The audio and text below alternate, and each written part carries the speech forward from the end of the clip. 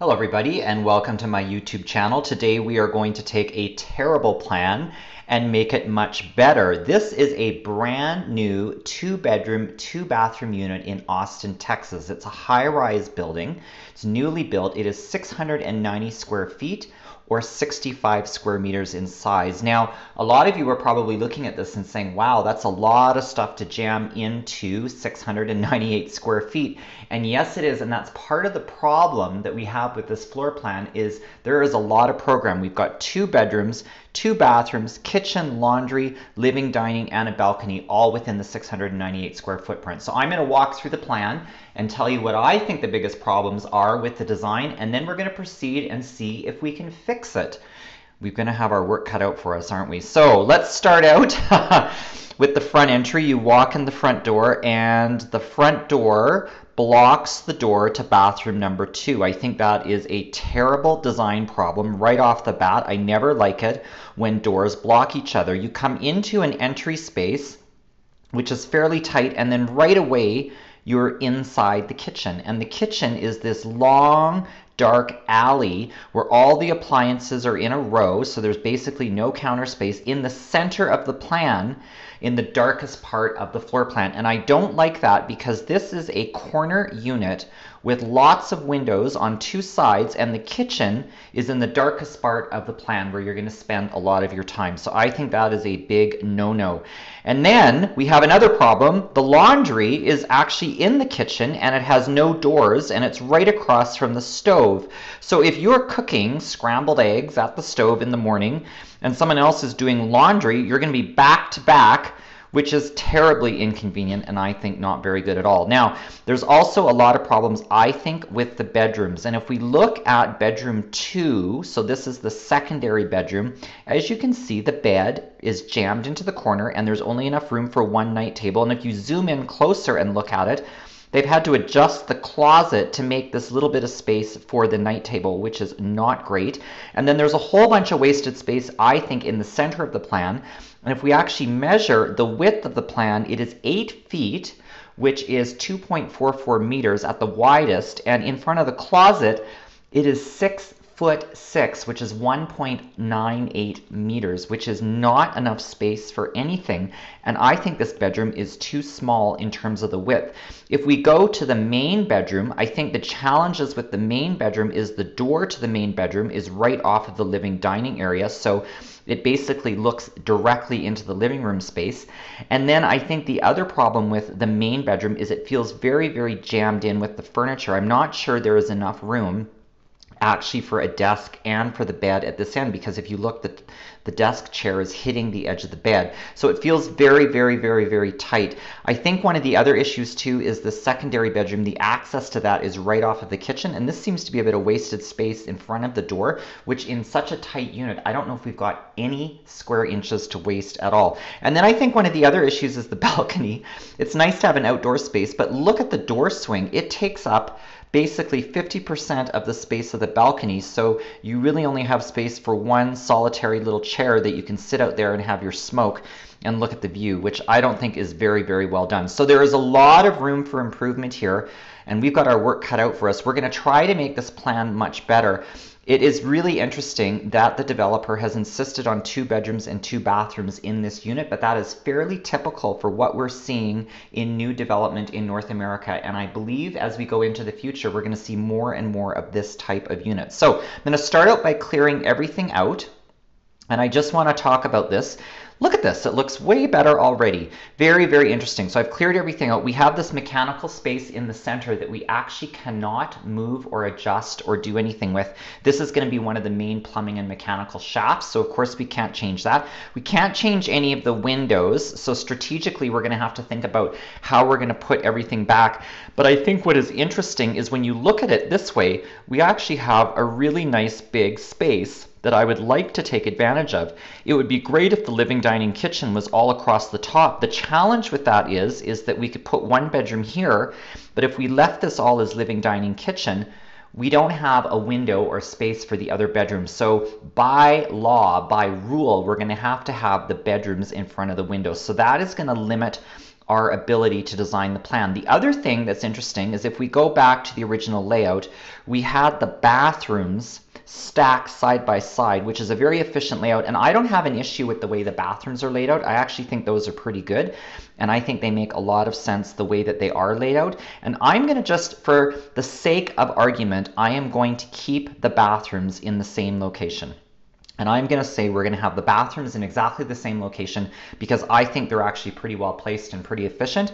And what I've done is I have drawn a red box, a puzzle piece. For those of you who know about my online course, the Puzzler course, this is how I design floor plans. I try to draw out all the spaces as puzzle pieces or blocks and move them around. So this is the size of a bedroom. It is 10 by 10, so it is 10 feet by 10 feet, which is 3.05 meters by 3.05 meters. And that's kind of the minimum size that we can have for a bedroom. And I'm going to duplicate this because there are 2 bedrooms that we have to deal with.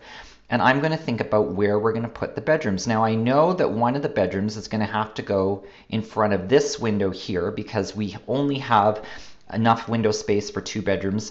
And the other bedroom is going to have to go, well, let's just think about it. Could it go here? Well, it could go here. I guess it could go there. We could put the second bedroom there. And then you could walk in and you could have this as the living, dining, kitchen space. What is the problem with that? The problem with that is the bathrooms are now separated from the bedrooms. And one of the bathrooms needs to be an ensuite. So it has to touch the bedroom. So in some ways, we've already answered our own question. We know that one of the bedrooms is going to have to go basically where it was before, across from the other bathroom. So we know that's going to be the case. And then we've got this other bedroom here. So let's just see, should it move up? I'm just going to redraw my line here. Should we move it up? Can we have it up in this section? Well, it doesn't really work because if we have it up against this window here, we're going to have only very weird window spaces for the living, dining, kitchen space. And if we move it here, we've also got this weird L shape that doesn't work. I think we're going to have to use this window for the bedroom. And we obviously want to maximize the size of the living, dining, kitchen space because that was part of the problem before, is it was too small. So what if we slid it all the way down to the bottom? This is kind of interesting. What if we came up with an idea where we split this window and half of this window went into the living, dining, kitchen space and half went into the bedroom? Well, that is what I'm going to suggest that we try.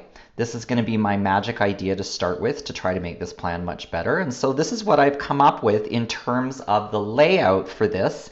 And I think this is actually kind of interesting. What I have done is I have created basically 2 bedrooms pretty much where they were before, but with a little bit of some difference. So I've got the main bedroom at the top. I've just moved the wall back a little bit. I've scooched this wall back. This wall I've moved in just to tighten up the space and give some more room to the living dining area, which I think was lacking. So now this bedroom width is 9'6", which is 2.9 meters. 9 feet or 2.74 meters is the minimum. So this is just slightly bigger than the minimum for a bedroom, and I think that's acceptable. You can see that I've moved the door off of this long wall, so we've got a long wall in the living room, and the door access is now from this hallway. Plus now I've got the other bedroom accessed opposite the bathroom. Can you see how I've moved the door to the bathroom up so the front door swings against the wall and you don't have that door collision from before? So I'm just going to add in a little bit more detail. And I'm going to show you what I've done as I built this up. So I have put a closet in bedroom 2, and I put the bathroom back for the main bathroom. So that's the shared bathroom. We now have a good sized entry. I've moved the laundry closet up. So the laundry closet is now up into the central hall. I've got the main bathroom more or less where it was before. The closet I've stretched just a little bit, and I've got this little bit of extra space for storage in the hallway.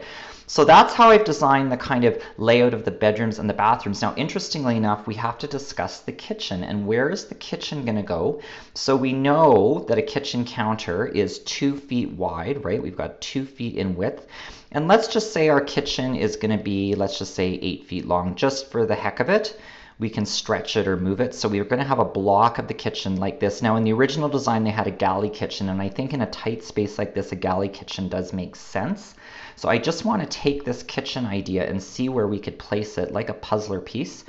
Well, I guess we could put it up here in front of the corner window. What is the problem with that? The problem with that, let's just say the fridge. Let's just draw the fridge in here because the fridges stick out a little bit more. They're a little bit chunkier than the rest of the kitchen. I'm just gonna sketch it in kind of roughly. There we go.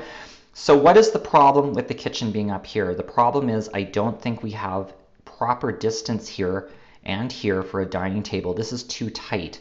So we're not going to be able to fit anything else in that space. That's 5 feet, which is 1.52 meters. That feels like too much room for the alley of the kitchen, but not enough room for a dining table. So I'm not sure that's actually the best spot for the kitchen. I don't think it actually works there. So let's just try to move it down onto the opposite end. Well, it fits there. I'm just going to see if I can flip it around. Interesting. So I could put the kitchen down here as a galley kitchen, so you walk past the fridge. That would leave this one big area open for a living, dining, and kitchen, or living, dining, kitchen space. So I'm going to actually go ahead and try that idea. I'm going to sketch it out, and I'm going to try to place the kitchen. Now, the kitchen is going to be a compact galley type design, so let's just draw that in, and I'll show you what I've come up with. I put the fridge on the end with the door swing this way, and you'll notice here I put a gable end on the fridge, so that's a piece of cabinetry, so when you're walking in, you walk in past the cabinets of the kitchen, and then this is very, very tight. I've got a dishwasher, a sink, and I've centered the cooktop on the remaining counter, so I've got about 12 inches, I would say 12 to 18 inches, which is 30 to 45 centimeters on both sides for storage, and I've got upper cabinets and a little bit of a window there. I think that works well. It is smaller than the original kitchen design, a little bit smaller, but we have very limited square footage. So I'm making a decision that I want to go ahead and have the kitchen as a tight, compact galley kitchen. So let's now try to figure out if we can make this all work with the furniture. It's the magical thing that we have to do at the very end. So I've got my furniture out, my Morpholio template furniture, and I'm going to start out with the bed, and I'm going to move the bed over, and I'm going to place it in bedroom 2. It fits really well there. Now we have to have sliding doors on this closet because if we had door swings it would collide with the night table. So I'm going to duplicate the bed and move it into the main bedroom, and it fits very well in the space that I've left. So the main bedroom is compact, it's tight, but I think it's acceptable to have the bed in a tight condition because it's well spaced with the night tables, and there's even room for a TV opposite that. So I think that works pretty good.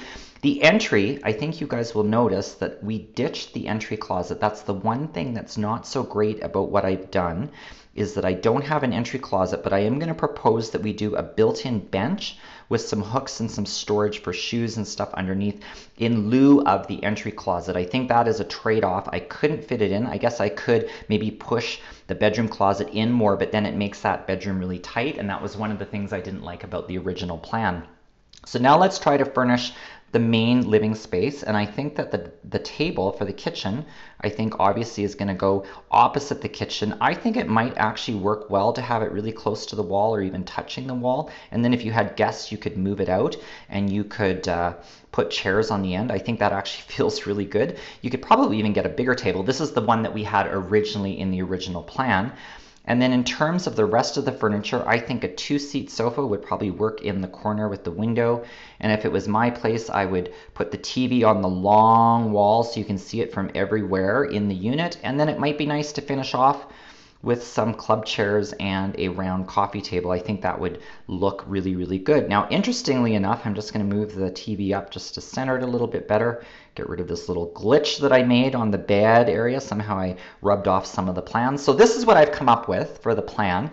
I also, did you notice I changed the swing door on the deck into a sliding door? I don't know if I'm allowed to do that, but I've renovated the outside of the building because then you can use the deck more efficiently, and 2 people can sit out there as opposed to just one person sitting by themselves having a smoke in the freezing cold. Well, I guess in Austin, Texas, it doesn't get that cold, so it's not so bad. So this is what I've come up with to make this, what I think was a terrible plan, much better. Now, this is option 1. I also have option 2. I have 2 options, 1 and 2, and I want you to study both because I made some changes between options 1 and 2. They're a little bit different. Which one do you like better? I'm very curious what you think and what you would propose would be the better solution, option 1 or 2. So you can leave a comment. And the other thing I want to mention is that I do have my new Puzzler online course, which you can click on the link to sign up for that. And if you want to learn more about how to design floor plans the way I design floor plans, you can take my online course.